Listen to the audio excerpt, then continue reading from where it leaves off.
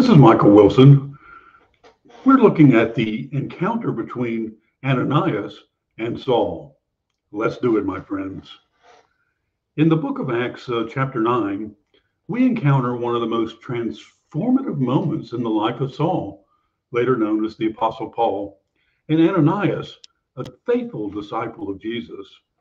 The encounter epitomizes the power of faith, obedience, and the miraculous work of the Holy Spirit in the lives of believers. So here's what we read. Ananias departed and entered the house, and laying his hands on him, he said, "Brother Saul, the Master Jesus, who appeared to you on the road by which you came, has sent me that you may receive your sight and be filled with the Holy Spirit." So imagine the scene. Saul is a zealous persecutor of Christians. He's having them arrested and killed, and he's on his way to Damascus with letters from the high priest authorizing him to arrest any followers of the way. Suddenly, a blinding light from heaven envelops him, and he hears a voice saying, "Saul, Saul, why are you persecuting me?" Trembling and astonished, he asks, "Who are you, Lord?" And the voice responds, "I am Jesus, whom you are persecuting." So Saul, now blinded by the encounter, is led into Damascus by his companions. For 3 days he remains without sight, neither eating nor drinking, wrestling with the profound implications of this encounter with the risen Messiah. Meanwhile, the Lord speaks to Ananias. He's a devout disciple, and he's residing in Damascus. God had it all planned out. So he instructs him to go to Saul and restore his sight and pray for him to receive the Holy Spirit.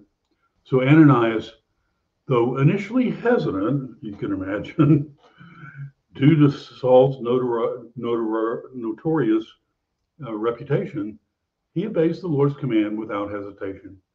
He demonstrates remarkable faith and courage as he sets out to meet Saul, his persecutor. Upon entering the house where Saul is staying, Ananias lays his hand on him and speaks with authority. "Brother Saul, the Master Jesus, who appeared to you on the road by which you came, has sent me so that you may regain your sight and be filled with the Holy Spirit." And these words carried the weight of divine commission, marking a pivotal moment, not only in Saul's life, but in the expansion of the early Christian movement. So Ananias' act of obedience and faithfulness is in fact very awe-inspiring.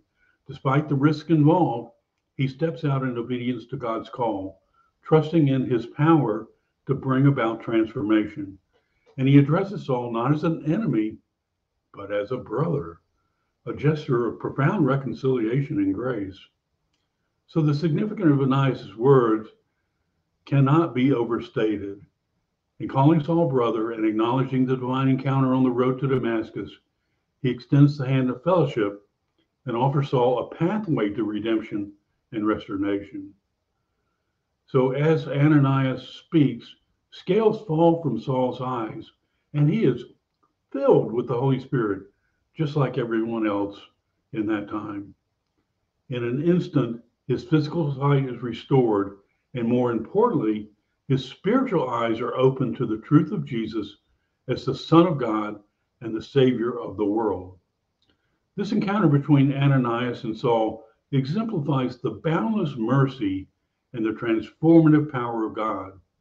Like Ananias, we are called to be vessels of reconciliation, and we're called to be agents of transformation in a broken and divided world. We're called to extend grace to those who may seem undeserving, to speak life into darkness, and to trust in the power of the Holy Spirit to bring about healing and renewal. So here's the bottom line. May the story of Ananias and of Saul inspire us to embrace our calling with boldness and humility, to walk in obedience to God's word, and to trust in his unfailing promises. And may we, like Ananias, be willing vessels through whom God's love and power can be made known to all the earth. And that's some mighty good news, brothers and sisters.